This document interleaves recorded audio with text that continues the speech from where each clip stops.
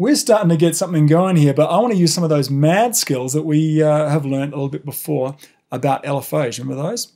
Remember we learned in some of the synth devices that LFOs were a wave-like motion that you could apply to a target parameter. Let's mess around with the LFO in Dr OctoRex. Let's set the destination of this LFO to pan, and some interesting things will happen.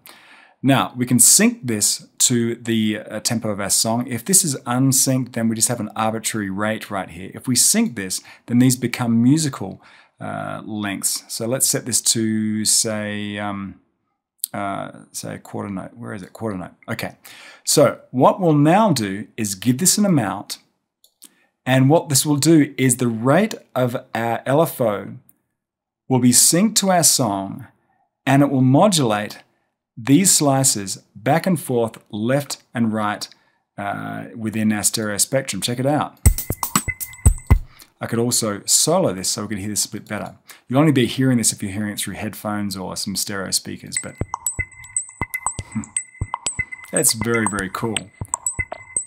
Now all those slices are going back and forth. It's a lot easier than going through every single slice here and pounding this one left and that one right. Have your LFO do all that job. Okay, so enough with the drums here. Let me just take that solo off. Here's our drum so far. Cool, let's drop down a bass line.